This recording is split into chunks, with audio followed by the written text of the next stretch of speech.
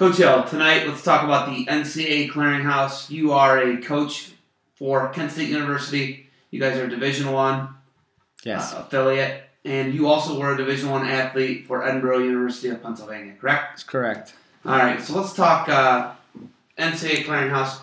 First thing, Coach, is there anything that you guys particularly look for when you're looking for a student athlete to recruit them at Kent State University?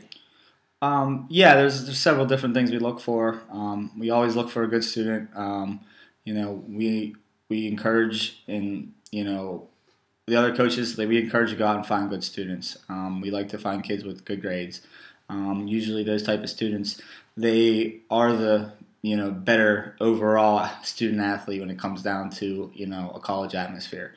We don't discredit against kids that do have subpar grades, but we also give them a chance and we go after them as well. It just all depends on a particular situation. Everybody's different when it comes to recruiting process. Grades is very important. We look for kids with good grades because a lot of times those are the type of kids who are going to make it for the full 4 or 5 years with us as a student athlete. Other things we look for, we reputation. We ask coaches, high school coaches. We call up, when we call up a high school to get a transcript, we actually ask the secretaries because they know a lot about the kids at the school. They'll tell you if he's a good kid or a bad kid. Social media is a big factor. Kids tend to put everything and anything out there on the internet to express whatever's going on in their life. And if we don't like what we see, sometimes we might won't make a phone call or just kind of go a different direction with another type of student athlete. So it's very important, kids out there that are on the internet with their social media. Please be careful what you put up there, and so that type of stuff. And then obviously performance, ability, what type of, what you can contribute to our team, stuff like that. There's a lot of factors, but, grades, behavior, obviously is a big one, coming down from, the word of mouth from coaches, other coaches, past alumni from your high school. Our ears are wide open when it comes to this type of things, and we listen very well because we're investing in a lot of these kids. We give them, money to come to our school with a scholarship, academic aid, or, stuff like that. And, it's important that kids, really think about what they're doing, who they're hanging out with, and, what direction they're taking as a young high school kid, especially with all the crazy technology today. When you talk to kids, or when you look for and you're recruiting a kid, can you see when a kid has an it factor? I guess the it factor would be Dustin Kilgore. He's attempting to win his second NCAA title for you. He's an NCAA champion. Yes. First in the school history in wrestling, and one of the second in any other sport. Yeah. How can you guys figure out what that it factor is? And is every kid a Division I NCAA athlete? There are obviously other levels, NCAA Division II, yeah, 3, NAIA, junior college, things like that. How do you find that it factor, and how important is that to recruit a kid with that it factor? To be honest, the it factor, it's a very difficult thing to identify. And there are very well leading variables that we as coaches look for and that we know of, and what a kid is doing in the off season, what a kid is doing during the season, what types of clubs he's involved in, how much he's competing, his behavior after he takes a loss off the wrestling mat. There's things you see, the way he pushes the pace, the way, if he gets a bad call during a match, does he cry about it, look up in the air and go crazy, or is he, back in the middle with it, in his wrestling stance ready to go? Is that a maturity level thing, do you think? Yeah, it's maturity. It's a type of program, environment you come up with, what type of wrestling program that you are involved in. This could be an across-the-board thing for basketball, yeah, football. I mean, obviously we're a different type of sport when it comes to a sport like basketball or football. In the same comparison, us versus them, we're not going to, we're recruiting a kid, maybe he's just really good in one position, he's really good at, doing certain things, but, football could be a different aspect of the way they recruit a kid. But, I mean, when you get down to the nitty-gritty, character, core values in a kid. Talk to a kid on the phone. What's your goals? What do you want to do in the next 5 years? Where do you see yourself in the next couple of years? Stuff like that. Those are important factors that we like to go over with recruits. Work ethic. Work ethic. And thing is, as a college wrestling coach, we know who's who. It's a very nowadays. It's a very I guess way media-wise, kids in high school and the websites and your website and stuff like that, we're able to get better looks at kids. Better feels for them. Before when I was coming up in college, there was no one standing on the mat side after a championship you wanted to get to talk to you. And we get to know about just from a 4 or 5 minute interview after a kid wrestles a match. You get to know what kind of kid they are, and I'm not saying that's a good or bad thing. It's just you just get a feel for a kid and what type of person he is just through a 5 minute interview. Sometimes, not all the time, but sometimes, because a kid could be shy, and not really good on the camera. I mean, when I was growing up in high school, I couldn't talk in front of people at all, so stuff like that. But all right, let's talk about the NCAA clearinghouse. Let's talk Division I to start out with. Yeah, Division I and Division II are both. There's a thing called the NCAA Clearinghouse Eligibility Center. www.eligibilitycenter.com. You go there. You have to begin the process when you're a 9th grader.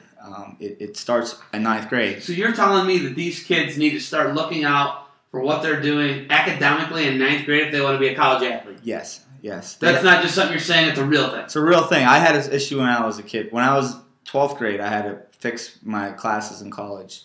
Fix my classes to get in to be a Division I college athlete. What happened specifically? I had a 9th grade English class that I didn't go on with a teacher. It was a college prep class. It was the only college prep class available in my 9th grade high school. I ended up, not taking that teacher, and I took a non-college prep class, a college English class, and didn't think about it till my senior year. My counselor luckily was on top of the NCAA Eligibility Center and the rules and what I needed, and he came to me pretty much right before my senior year started, right that first week actually. I remember he's like, Matt, we have to get your 9th grade English caught up with that. So I said, well, let's take 9th grade English then. So I ended up taking 9th grade English while I was a senior, So I took 2 different English classes when I was a senior in high school, and it went well. And it's something that your counselor, it's very important for them to be into. Yeah, and don't be afraid to ask your counselors when you're, what do I need to do? Where am I at? How am I? What's my progression? Am I on course to my 16 core credits as a Division I athlete?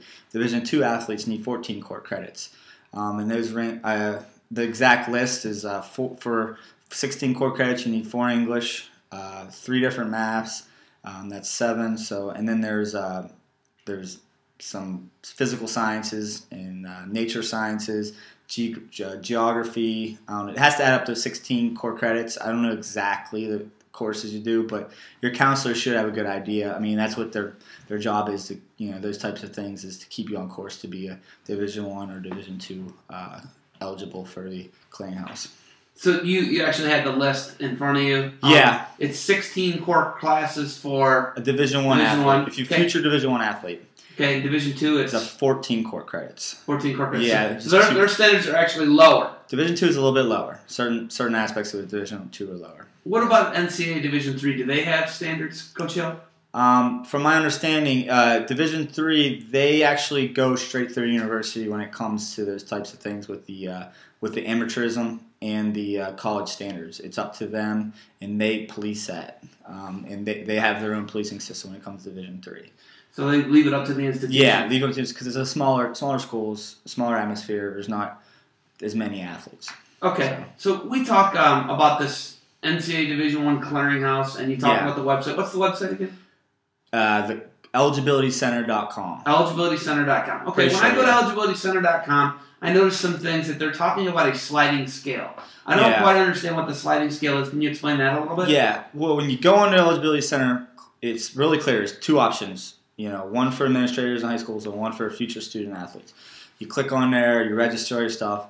There's a fee. Every athlete who wants to go Division II to Division I has to do this. It's just part of the process. And that from there, once you establish that you want to be a Division I or Division II athlete, you you have certain standards like the court 16 court. The sliding scale, what it is, it's a comparison of where your GPA is versus where your test scores are, ACT or SAT. So the higher the GPA, the lower your SAT or ACT scores could be. So if you're at 3.5, you can score a lot lower ACT or ACT score, SAT or ACT score on your test. If you have a low GPA, your ACT or SAT score has to be higher. So that's what I mean by slider scale. So if I can put my hands up, so your GPA is here and your test scores are down here, they have to equal up because your GPA has to be high, your test scores are lower. But if it's, GPA is down along with your score level, it has to be a certain level. That's why I call it sliding scale. So the higher your GPA is, your test scores can go lower, but the lower your GPA is, the higher your test score has to go. So, is there a minimum GPA, core GPA? It's a 2.0 in Division I. I'm pretty sure. I have to quote me on it. I'm pretty sure it's a 2.0. And then with Division II, I think it's 2.0 as well. Is there a minimum test score?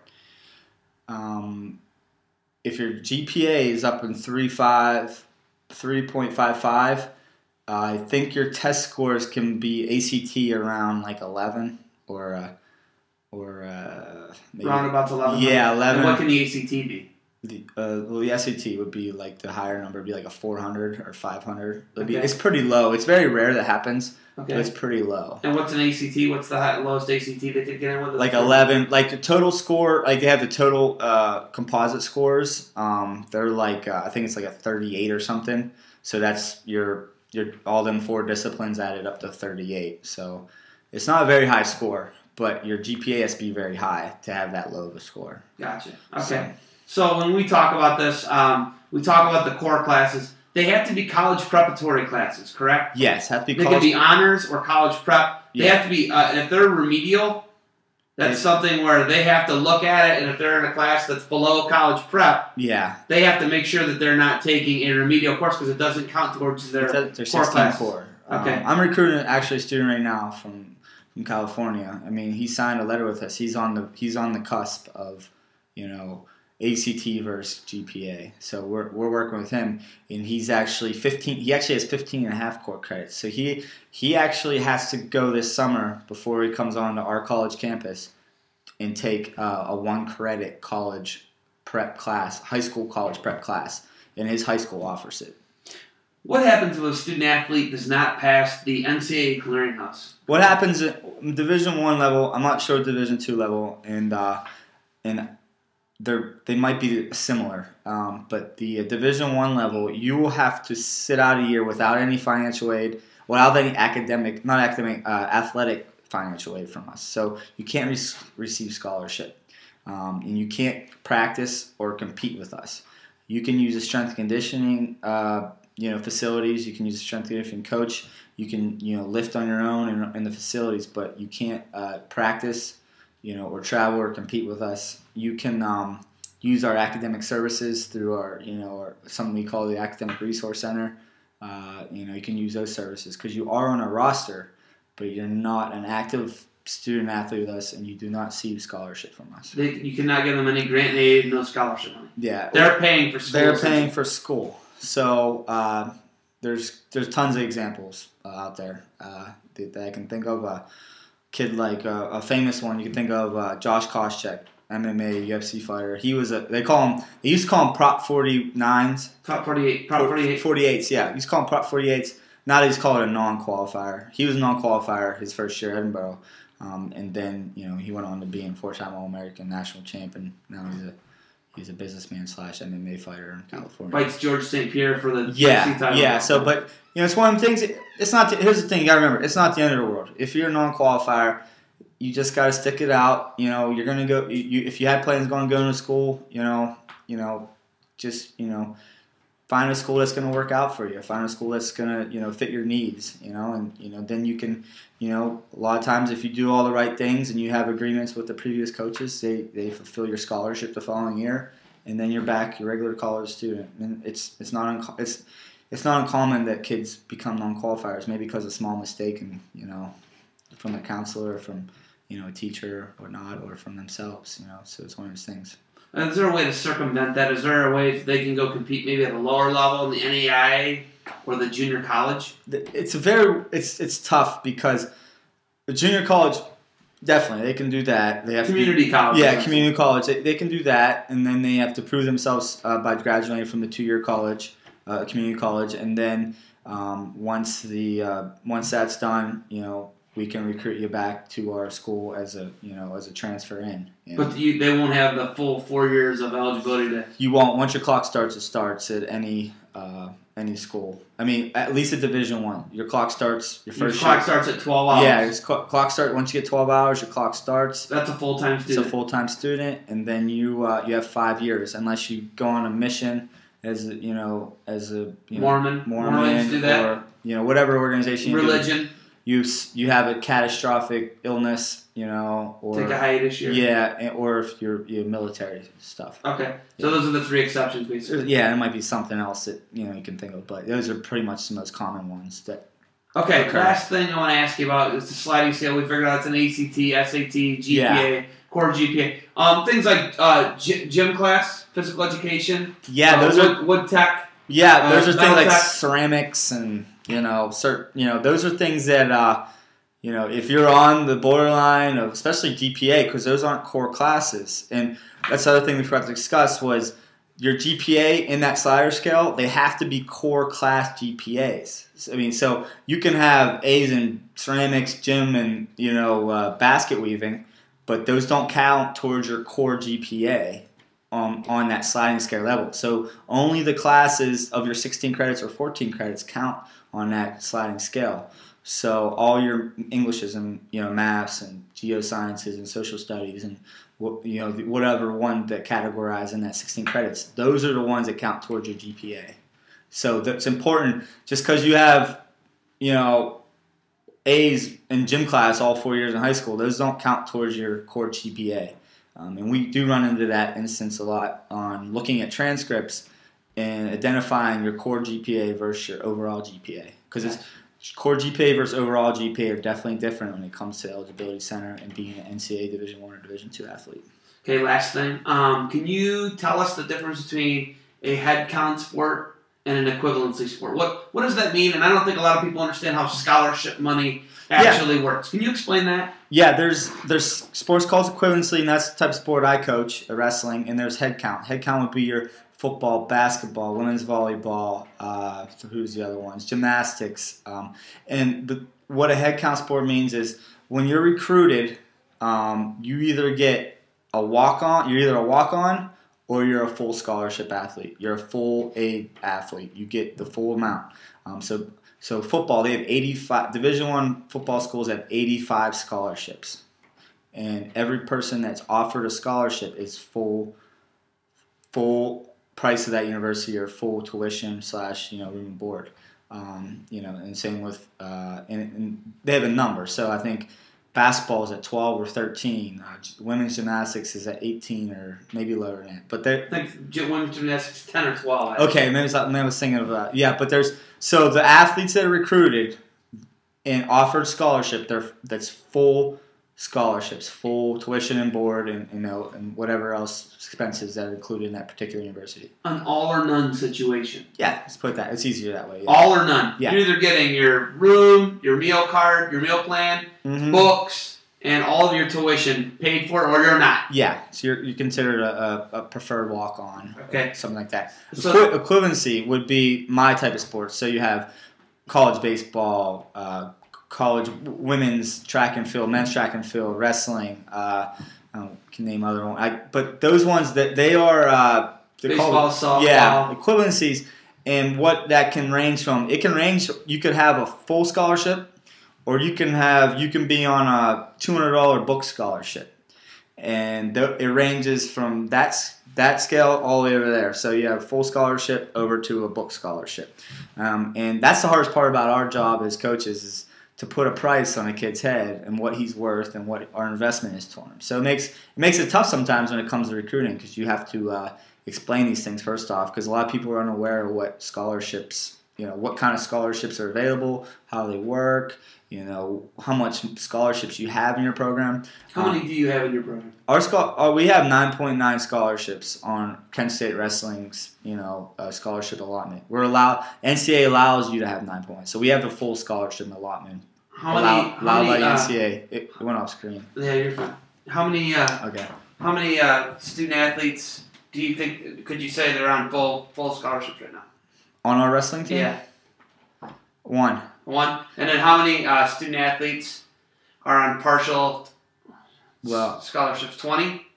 Put it this way, we're allowed 9.9. We have 35 guys on our team. So one way or another, about 24 to 25 guys are paying, if you average it all out. It doesn't work that way, but if you average out, you put this guy's money with that guy's money, and then what he's on and what he's not on, 25 people are paying to come to Kent State on our team, first 35. We have, everybody's different, like I said. There can be, when it comes to scholarships, just to give you a quick rundown, a kid can not pay a dime to go to school, but he has other factors on his financial situation or academic situation. So we can have a student that had really good grades in high school and really good test scores and comes to Kent State, applies, and let's say Kent State awards good students with good grades and good academics from out of state, and because they want to bring more out of state kids up into Kent State, if a kid has let's say a 1250 on his SAT or a 28 on his ACT and in a 3.8 GPA core credits, they'll get a 40% scholarship that doesn't count against our 9.9 scholarship. And what if their parents socioeconomics play? Yeah, as parents, they say they don't make as much money and they apply for the FAFSA, and they will get grant money from the state. So then they'll get another $4,000 to $5,000 to $6,000 in grant money from the state, from the federal government. So right there, let's say he's smart and his parents don't make a lot of money. They're already looking at they have 50% of their school paid here at Kent, and then we add another 30% in scholarship money. Then he has a pretty good package put together for him, and those are it's a great situation when you find a kid that has good academics, and is able to bring that extra incentive to our university while we can help them out financially through a scholarship, athletic scholarship. And everybody's different. Like I said, there's no cookie cutter in equivalency sports. With head sports, it's a cookie cutter recruiting process because you're either getting a full allotment or nothing. So. All right, Coach. Thank you for the time. You got anything No problem. else for me? Good luck, guys, with your college search and everything else. Take care.